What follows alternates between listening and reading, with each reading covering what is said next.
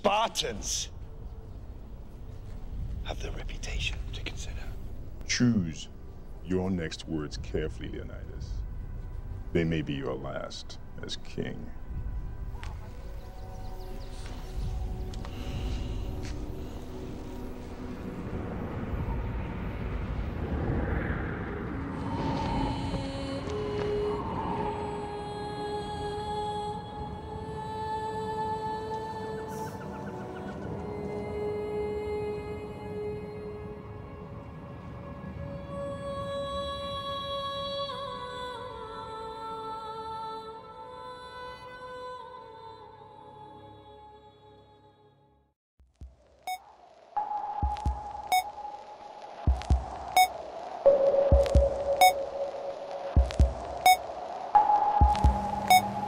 Hey guys, welcome back to another episode of JB Saltwater Fish Tank and Friends. We are here in my neighborhood and I am giving you guys views of what it looks like in Broward when it comes to a hurricane. As you can see, everybody has their shutters up, including myself. I even have the ones that go on the front door. As I have that double door, this one's not hurricane rated, so it opens inward instead of outwards, which can, with strong gusts of wind coming in that tall entranceway, can cause the doors to open up. So that being said, I had to make sure that I was prepared. A lot of people ask me, how do you get prepared for a hurricane? I got a lot of private messages on Instagram referenced this. For some reason they didn't want to ask it publicly, like, I mean, it mattered that much. But what happened is, number one, you got to make sure that you have a house that is able to withstand a hurricane. And what I mean by that is that you can't live in a wooden house with a tin can, you know what I mean? At least hopefully being something that's brick and mortar, so you don't have any issues when it comes to the wind, which you're still hearing at this current moment. It's not completely over. We have some people that are taking down their shutters because they're tired of being in the dark like me, so I'm going to start in a few minutes. And then you have the others who have the accordions. I actually have regular shutters because when I purchased the house, that's what it came with. But I plan on getting accordions because I'm not going to spend, I think they quoted me 40 grand for some hurricane proof windows, and just to watch stuff impact my window isn't fun. So I'm definitely not planning on doing that. So my whole goal now is to get these off, and we'll go through the neighborhood to talk about what I did to prepare.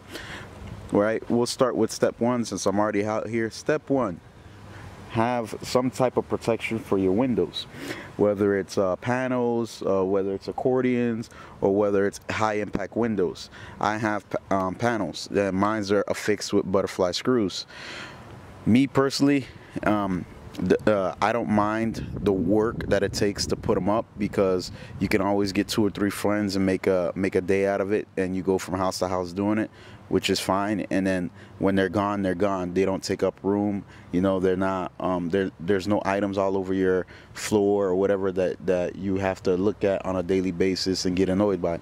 Like with the accordions, as you can see, it has like that top base piece that stays there all the time, constantly.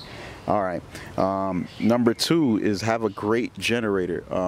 What happened is DeWalt makes a 7,000 watt generator.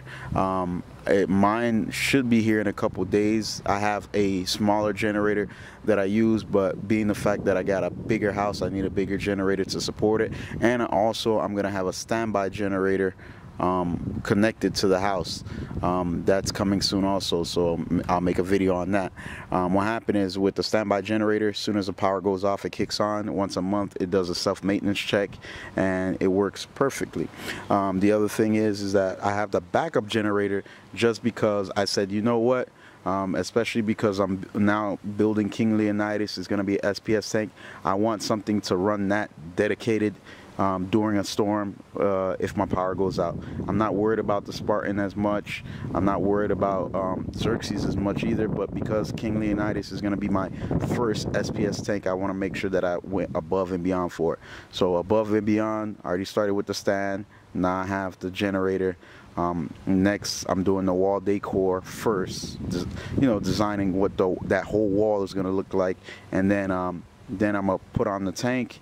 I still have to route the top of the stand. I haven't gotten around to doing that, and I got a couple other things to do. So we'll go ahead and cut this video here, and we'll come back maybe in another snippet to show you guys what it looks like once the generator gets here, what that looks like. And also I'll probably combine this with the putting the tank on the stand video. Also, I have the painting of the tank video that will be coming out also, so you guys stay tuned for that. Thank you.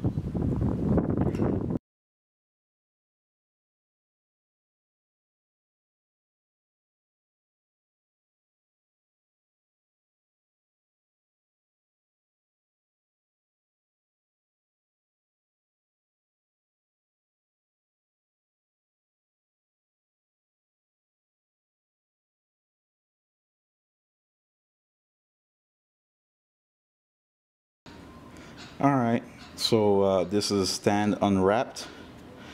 We went ahead and cut the top. The holes are 9 by 9. I made them squared instead of that I guess baseball diamond shape or whatever we started doing, the baseball diamond, but I decided that this tank is too heavy to try to adjust bulkheads if need be in an awkward position. So so the holes are already done.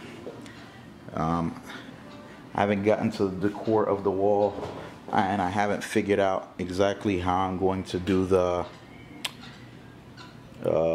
lights. I'm thinking L brackets, like custom made L brackets. I found this like nice style that I'm using in my garage, that I want to have a bigger version of it fabricated to match the same color as the fixture, and then hang that on the wall, and then with the fixture connected to it or whatever. Initially I was gonna make some L brackets and have them on the tank, but I decided that I would rather hang it. My roof is pitched, so I can't do it from the roof. And if I did, I can, but I don't want to, because I think the cable will be way too long. But I'll hold out on that until I see how tall the tank looks on the stand. I need a couple guys to get it on the stand, so I'm just waiting for them to show up. Also, I was thinking about getting like a winch, like a remote controlled winch, to bring the light up and down so I can work on the tank. So I'm looking into that. The ones I've seen were in the overseas market. I haven't seen any in the US market, but if you guys know anybody who does make them or sell them, please send me the link, and I'd highly appreciate it. Well, so I'll let you guys know when we get this tank on the stand, and so you guys can see what it looks like. Thanks.